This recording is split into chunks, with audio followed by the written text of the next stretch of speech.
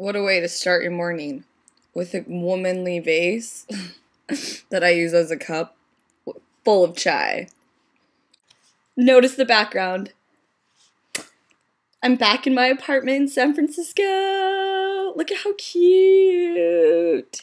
I love that wall. Maybe I'll leave it like this. I will leave it. Luckily, I haven't had any terrible... Wait. Yeah, no, I got a good one for you.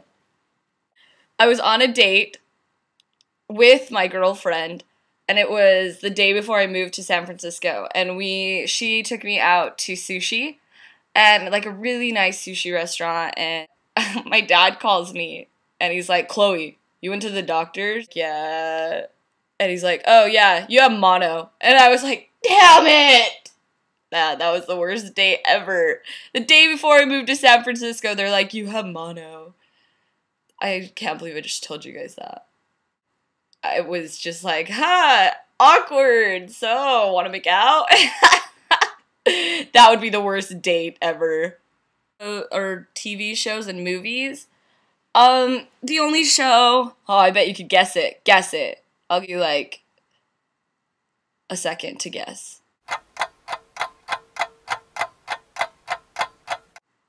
Okay, the L word. I bet that's what you said, right? Yeah. That's the gay show that I like. Duh. Movies. I love gay movies. For the most part, it's kind of hard to find a decent lesbian movie. They're really cheesy or, like, really low quality. Better Than Chocolate. But I'm a Cheerleader. Memory of a Goldfish. I think that's what it's called. Bound. Lost and Delirious, that's a good one. No, if you have any suggestions, I love movies. I am a movie fan. I like Kissing Jessica Stein. I thought that was cute. The quality is excelente. So yeah, back in San Francisco. Ready to party.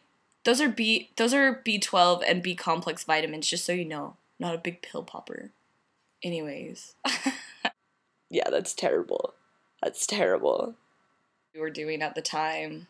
Well, I mean ex now, but obviously, but...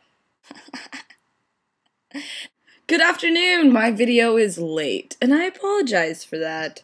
But I wanted to bring you quality. And I still look like shit.